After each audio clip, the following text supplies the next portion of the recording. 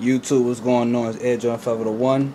Here with a new pickup, the Lebron 9 Cannon, preheat cannon. I ordered these Thursday.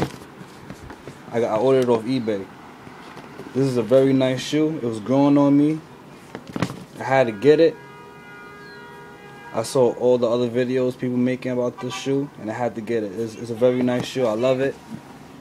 And you know, I didn't pay rate price. Paid like around $240, $230. So that's a few bucks over retail, but I got a good deal on these, and I had to get it. This is a must cop. I had to get it. The air unit's fresh. The tongue is fresh. Look at that signature. This is a nice shoe, man. You can't hate on this shoe. You gotta get this shoe. Got the box and everything. 9.5. It did fit a little tight, so I suggest that you get a size bigger. One size bigger. I should have got a 10 because it fit a little tight, but it fits good, but it fits a little tight. But I'm not complaining. Next time I get a Lebron 9, I just get a size up. That's all. It's a beautiful shoe.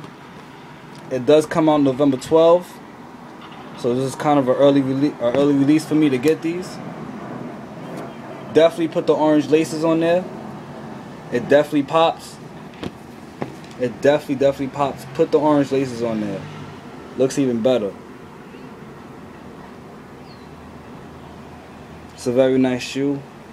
I'm blessed to have this shoe. Every shoe I get, I'm blessed for it. So, comment, rate, subscribe. You know what to do. This is Air Jordan Forever the One. If you want it early, go to eBay and get it right there. I got it for around $240, $230, around there. So go on eBay and get it if you want it early.